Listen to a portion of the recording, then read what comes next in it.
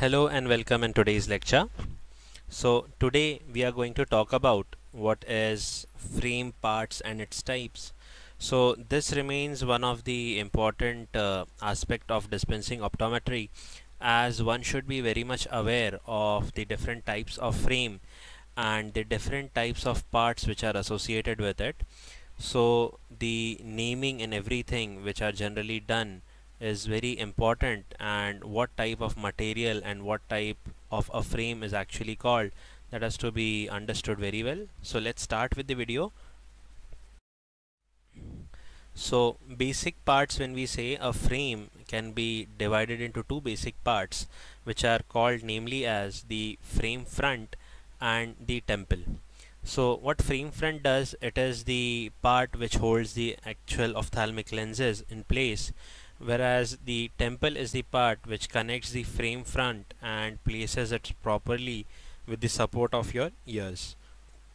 So what are the parts which are into the frame front? So when we see frame front closely, these are the eye wire or the rim which are actually responsible for holding the lens onto its place, whereas the part which connects both the eye wire or rim is actually called as the bridge. The portion of the eye wire which is actually placed on, or rather is in contact with the nasal crest and the nasal part, is called as the nose pad.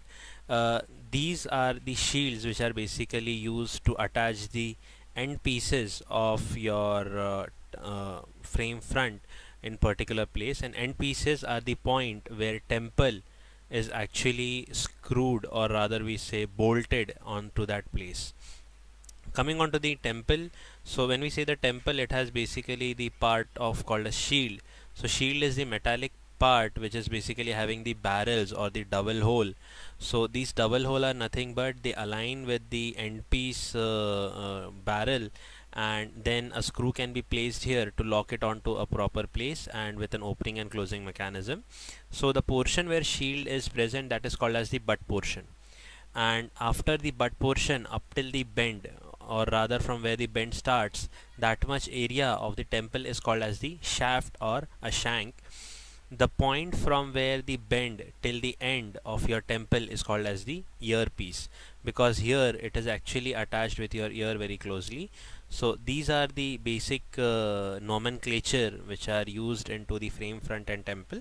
So let's move on and see what are the different types or basic parts. The first one is construction of a frame. So when we say construction of a frame, that simply means different types of frame, how they are constructed and their naming. So before that, we should understand something which is your different types of frame. So here two main types which are actually called in frame are, one is called as mounting. So mounting frames are nothing but here the lens is being mounted onto a frame. The term mounting means it is the frame is directly inserted into the lens. So they drill some hole, or rather some small openings which will connect the frame with a screw or a rivet to keep it in place, whereas there are frames in which the lens are inserted. So these are the frame with the eye wire or rim, so in which what will happen, the lens will be cutted or shaped into a particular structure or a shape, and then it will be inserted into this frame within this groove which is present. So here what happens, this frames actually have a lens which has to be inserted within the groove, whereas in this kind of frame there is no eye wire or a rim, if you see. So the part of the frame are directly mounted onto the lens itself. So starting with the different types of frame depending on to their construction, the first one is called as the plastic frame, the one which are nowadays very much common. So one of the most commonest frame which we all know. So plastic frames are nothing but these are made up of plastic material. So now when we see the term plastic, it is a very broad term, or a very huge type of different materials can be taken into it. It could be cellulose acetate butyrate, it could be nylon, it could be polyamide, it could be optile. There are many other different types of plastic material which are generally used, there is also a new material which is called as your TR90. So these all are your type of plastic frames. So if in plastic frame typically we see the complete frame is made up of plastic, some of the frame do have a reinforcement which is generally in the form of a metal wiring which is inside the temple to give it more support and to able to bend the temple from the bend to give it a proper comfort for the patient. Coming on to the next type of frame, that is called as the metal frame. Now these are one of the old classic frames where the complete frame is made up of metal except the place where the nose pad are.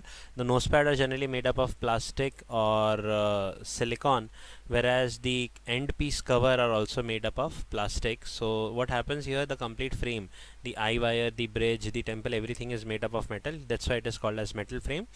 Now also in metal frame there are many materials which are used, which could be ranging from your stainless steel, then your alloys, then nickel, magnesium, titanium, and all other metals which are generally hypoallergic. So these are the metals which are generally used in metal full frames. The next type of frame which we are going to talk about is nylon cord frame. Now nylon cord frame is nothing but, here what happens, it is basically it could be either a metal or a plastic frame, but what happens there, the frame is only half. Okay, the lower part of the frame is not present, rather in place of a frame a nylon cord is actually used to keep the lens into place. So there is a groove which is made into the lens, and the nylon is tightened within that groove to keep the lens hold within this aperture. So only half of the eye rim is actually present here, and the rest is supported by a presence of nylon cord. Now the advantage of nylon cord is nothing but it gives support to the lens. At the same time, here half of the weight is reduced. The lower rim weight, which is here, is actually being reduced with the help of a nylon cord. Also cosmetically it gives a semi-rimless finish, so only the upper portion of the frame is present. That's why the other name for nylon cord frame is also called as supra frames. The next type of frame is combination frames. Now the term combination is simple to understand. Here there will be a combination of plastic as well as metal. So what happens, we generally see here is that the upper portion of the frames are made up of plastic, whereas the lower portion of the frame is made up of a steel. That is that the eye wire rim, the lower portion is made up of steel. Also the bridge and some part of the temple can also be made of a metal. So here there is a combination of both metal and plastic. That's why it is called as a combination frame. The next type of frame which we see is called as the half eyes frame. Now half eyes frame are nothing but these are reading glasses generally. So some typical features of half eye frame is that the height of your aperture is quite less because it is only used for reading. Also they are called as half eye frames because of the fact that they are kept at half a distance between the nose and the eyes. Now why is it done? So that while looking down it will give you a clear aperture for the reading vision, whereas when you look straight you can see without the glasses right in front of the patient's view. So in this what happens, only reading glasses are generally prescribed for these patients who only have a reading prescription and no distance prescription. So what they do is they keep this frame a slightly lower so that what happens, the patient can look straight without the glasses and read with the glasses. The next type of frame which we have is called as the rimless frame, or also called as three-piece frames. So here what happens, there is no actual presence of a rim or eye wire, so only there are three pieces which are present. So there is only a bridge and two temples, so that's why it is also called as three-piece, or rather the rimless frames. The next is your types of rimless. So even in rimless there are some of the types.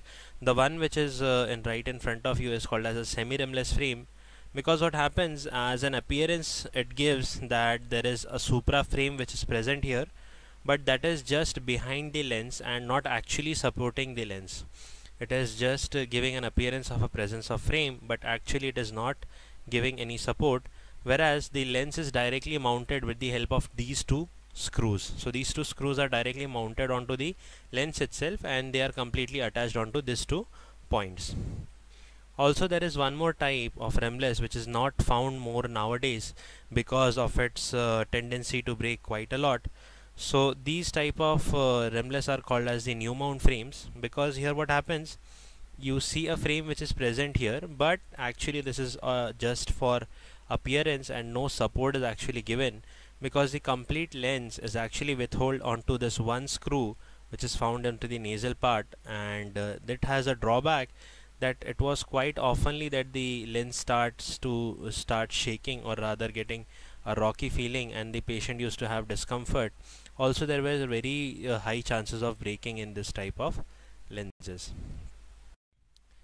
Coming on to the next part, that is called as the bridge area. So here we are going to discuss about the different types of bridges which are present. So starting with the first type. So first type is your plastic bridges. So entire plastic frames, we have different type of bridges with different manufacturers. So the first type of bridge which was seen is your saddle bridge. So if you see this image here, it is simply a saddle kind of structure which is present. So there is no other structure or other protrusion present here. It is simply a saddle which is in between these two eye wires. So what happens here, the nasal crest lies, or rather is in contact with the frame, whereas the weight is completely distributed all over the saddle or all over the crest and the both the side parts of your nose.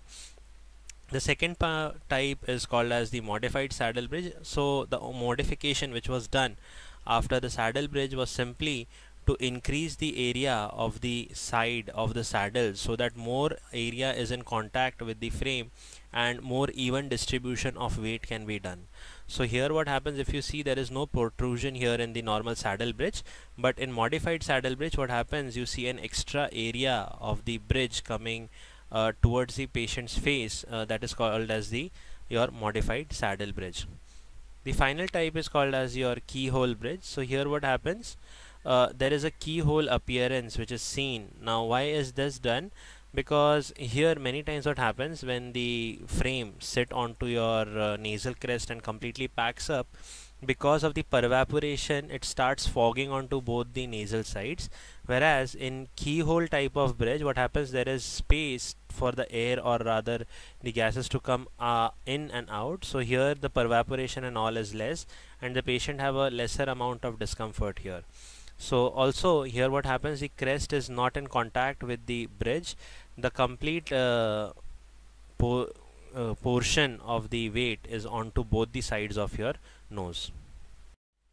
The next type of bridges are the metal bridges. So in metal bridges, the first one is your padded bridge. So here what happens, the bridge actually has two screw points where your plastic pads can be attached, and these plastic pads are resting onto the nose to distribute all the weight directly onto that point of contact.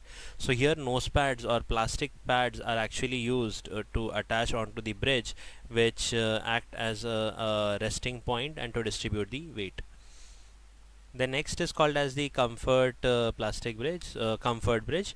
So here what happens, if you see here, there were extra points where the pads were attached, but in comfort bridge it is nothing but a plastic bridge which is attached onto the bridge part. So here it distributes the weight more evenly as compared to the padded bridge, because padded bridge has only a very small amount of area to be in contact with the nose, whereas in your modified, or rather the comfort bridge, it is more evenly distributed. Also this point is in contact with the nasal crest, and more amount of area is in contact, so more evenly the weight distribution is found here. The final type is your metal saddle bridge. These are the early kind of frame which were used. Nowadays very less used, because they have a drawback that they leave a mark over the nasal crest because of the metal saddle. These are generally used into frames which are library, or rather the reading kind of lenses, which had lesser aperture and lightweight. Coming on to the next is your construction of the end piece. So now end piece is the portion where your temple and the frame front meets. So in end piece, first is the type of plastic end pieces. So in plastic end pieces, it was actually classified with the point of contact or the angle which is made between the frame front and the temple. In that, the first one is called as the mitre-plastic endpiece. So in that, what happens, the frame front and the temple are meeting at an angle of 45 degree to one another. So if you see, what will happen, that the temple is not actually coming up till the front or the frame front, they are meeting at an angle of 45 degree. So this is what is called as your mid-tray end piece. The second one is called as the your butt end piece. So in butt end piece, what happens, the angle between the frame front and the temple is at 90 degree, and the temple is much inside to the frame front as compared to your mid-tray. So in mid-tray end piece, what happens, the temple are more away from the central part of your what we say, the frame front, whereas here the butt end piece are slightly inside as compared to the mid-tray end piece. And the final one is your turn back end piece. So in turn back end piece, what happens, the frame front and the temple are making angle of 180 degree to one another, or rather they are into a straight line. So if you see here, there is the frame front is actually bent back, so that's why it is called as a turn back end piece. So the frame front itself is turned back and the temple attaches straight right onto it. So this is what is called as a turn back end piece. Commonly nowadays we see these kind of, or rather the turn back end piece in the common type. So these are very less seen now, butt and mid-tray end piece. The most common type of end piece nowadays is a turn back end piece. Now coming on to the next type, that is called as the metal end piece. So in metal end piece we have actually two types. The first one is called as the, again, metal turn back end piece. So it is similar to what we already saw. There is an extension part which is soldered to the frame front and is turned back to attach right at a 180 degree angle or a straight line with the temple. And there is another type which is not actually an end piece, it is called as a continuous piece. Now these are nothing but, this is a flimsy, or rather a very thin wiry kind of temple which is directly attached onto the lens itself. So they are also called as flexible one piece, commonly seen into your rimlesses, and very less it is seen into your full frames. These are commonly seen in the brands such as Silhouette and other ODC. So these are the rimless frame which are also called as flexible frame. The next type is called as the construction of your temple. So now temple, what all different types of temple we have, we'll go through it. So before we go through the type of temple, as I have already explained about the different parts, the first part is your dowel hole, or rather the point where the screw will be attached with the barrel holes of your frame front. Also there is a part which is called as the shield, or the metal pin which is attached with the temple so as to hold this particular part into place. This complete portion is called as the butt portion. The length from butt portion till bend is called as the shaft, and from bend up till the end is called as the earpiece. So these are the different type of your temple which we commonly see. The first one is called as the skull temple. So in skull temple, these are the commonest variety of the temple which we generally see. The main thing here, if you see, is that the starting point would be much more thicker, and as you reach toward the bend it will become thinner, and again it becomes thicker at the back. This is basically that this can be again modified, the bend can be increased or decreased so as to give comfort to the patient. The second one is called as the library temple. Now these temples are quite straight because many people have problem about the curling of your temple behind the ear, and they give a particular. So library temples are generally used with frames such as half-eye frame and all, because there it is not required the frame to continuously be gripped or attached onto the back of your ear, and they are also used at a lower eye position as compared to the other types. Next is the convertible temple. Now convertible temples are nothing but, here the temple can be bent to any shape according to the patient's requirement. So in bent temple, if you see, it is again similar to your skull but slightly more rounded at the end. So this can be bent more or less depending on to the patient's length between the frame front and the bend. So accordingly, convertible temples are nothing but it is quite modified, or rather can be used very easily for patients such as the pediatric or patient who have a continuous growth, or rather a patient into the phase of quick growth. So as per the requirement, you can increase or decrease the length of your shaft, and the patient can have a better comfort in terms of temple. Next is you are called as the riding bow, or rather the riding bow temple. Now in riding bow temple, what happens? It is generally seen in the plastic. So initially it is your plastic start, or the shaft is completely made up of plastic, and at the end there is a wiry structure which could be made up of a very flexible metal to curl around your ear, so that there is more good amount of grip and lesser pressure onto the ear. So these are generally seen into the plastic frames. And finally the comfort cable.